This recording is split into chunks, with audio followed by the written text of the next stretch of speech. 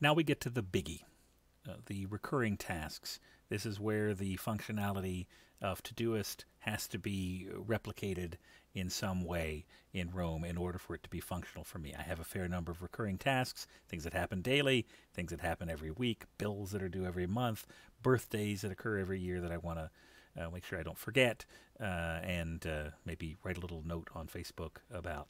I guess I'm 41, so I'm an old man who is on Facebook doing stuff. The point here of this is I have to have a way to collect and hold those tasks, and here's how I do it. I have a page that I call, actually let's build them the other way. I have an annual tasks page, and I'm going to throw all these into the sidebar so you can see how I use them. So I will open that in the sidebar, and then I have a monthly task page, and we'll throw that into the sidebar as well. Go ahead and make them small for now so everything sticks over here.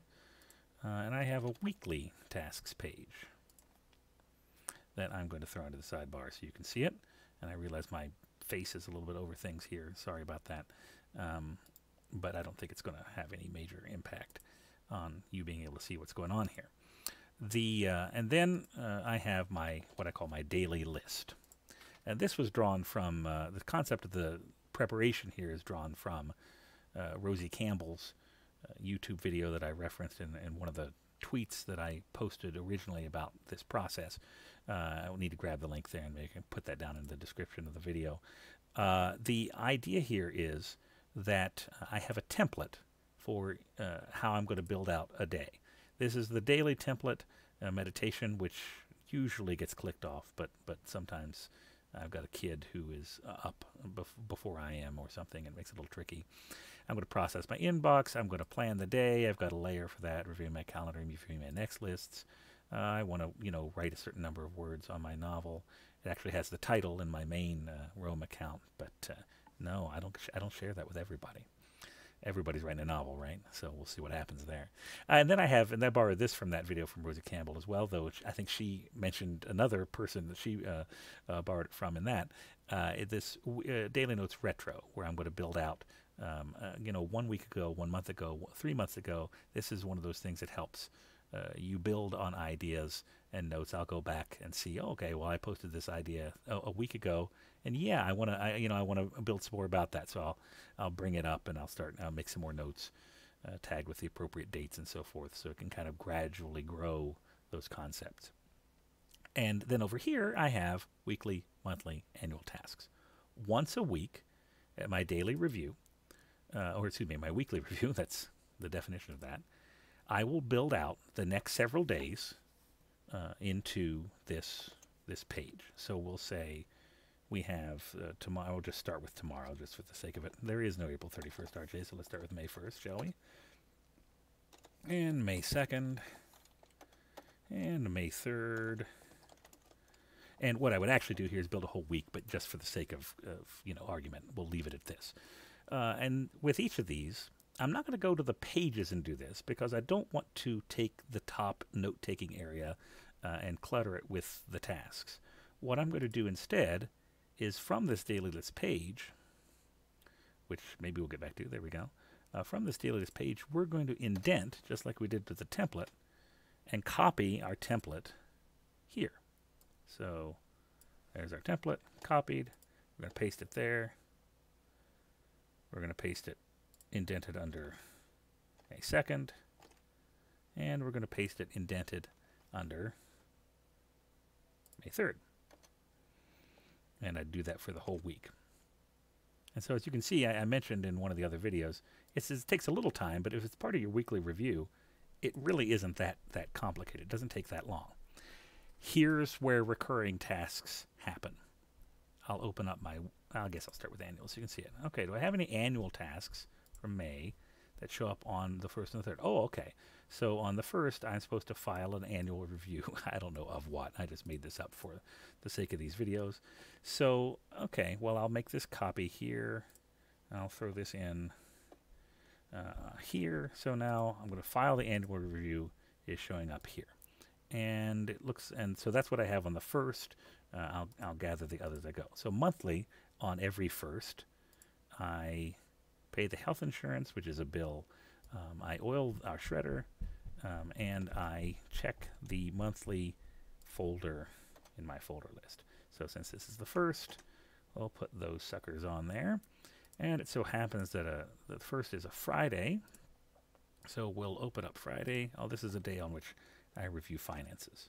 So we'll put that there and do that. Of course, I actually do this on Saturday, so it's always a Sunday 1st on my list. But this gives you the idea. Now, all 5 relevant recurring tasks are there. Manual process? Yeah, it is manual. But I got to have my hands in them, and it makes it a little bit, gives me a little bit of better perspective on what is actually coming up. When I go over to May 1st here, I now have a daily list reference, and under that daily list reference, I have my tasks. I didn't fill out the retro, but here's how I would do that. I can do it here because that's the beauty of Rome research. I would go back and I would say, okay, well, what's 1 week before May 1st?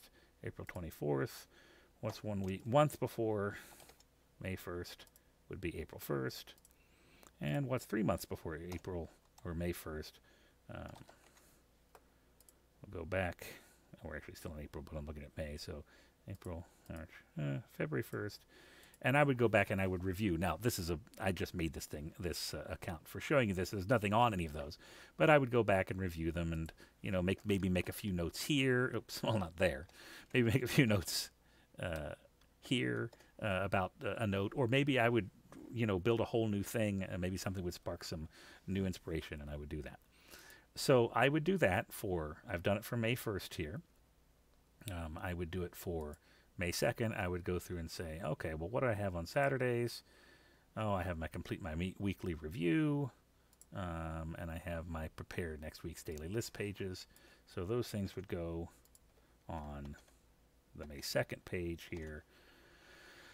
The monthly tasks, I've got nothing on 2nds or 3rds, so I don't have to worry about that one. Monthly May, I don't have anything on May 3rd. So we're all good as far as, or May 2nd. So this is what May 2nd would look like. I would build out the retro here.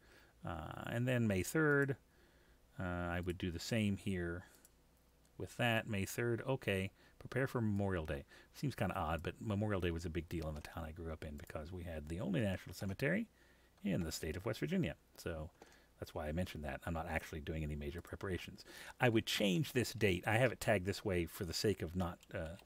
because every year, well, I guess this is a 20th, but things don't necessarily show up exactly the same. I just leave it tagged like that so that I know what to do when the time comes. I don't know why I put May in there because I'm stupid. It's because of the due date. I got it now. It doesn't matter. But so I would then change that to May 20th. I'm so cruel to myself there. Why did I call myself stupid? Such a nice guy. Well, nice enough, I guess. So now I have a due date there, and that'll show up if you saw how I handle dates. Otherwise, that actually means that I would have a thing that on the May 3rd, I have brought it in here as a way to make sure that I'm preparing. I would probably then attach that as a start date or something. It doesn't have to be, you can do it however you want. The start date is this day, and it can just stay here. If I get it done and I get it checked off, awesome. But if I haven't done it, it's going to just lurk there until May 20th when it will once again show up in the daily list. So that there's no, I'm not going to lose it. That's the reason for tagging it that way. It's not necessarily, I'm designing it so it can be done on May 3rd, but if I happen to miss it, or if for whatever reason I don't do it that day, I know it's not going to go past the due date without me having laid eyes on it again. That's just, one way of handling that. So, and then, my monthly tasks, anything for the 3rds? No, I think we established that already. It's a Sunday, I don't have anything. So that's that page. I would just fill out the retro and be done. And so this is the sort of thing that you can tell. The whole video I've been doing now is still less than 10 minutes. This would take no time at all to build this out. And when you're done, these pages have in their daily list reference all of the tasks that are of the recurring variety. the ones that you need to do. And you could change the page name and not call it daily lists, call it recurring, and things would show up. You'd know exactly what you were dealing with. I know what I'm dealing with because I'm doing that. Interesting. I have a delivery of a new dresser. That's not real. I must have built that out when I was building this page to show the demonstration. So the idea here is that the recurring tasks require a little bit of manual structure, but if you build them this way and you space them out into those, the ones that have a specific day of the week, the ones that have a specific day of the month, the ones that have a specific month of the year or day of a month of a year, happen once a year, this works out well. This also works just fine for things that happen quarterly. You would just attach them in the annual task and say, okay, end of March, March 30th or 31st, quarterly review, and then you could just say, okay, we're going to do the same thing on June 31st. We'll call that June 30th. Seems like a better thing. And we'll do the same thing on September 30th. And you just copy it to each one. So it's going to show up at the appropriate time. Likewise, things that need to happen, every other week, I'll tag them. I think I have one in here to show you. It's not there. Oh, maybe I don't. Thought I built one that way. But I would just simply put something under it like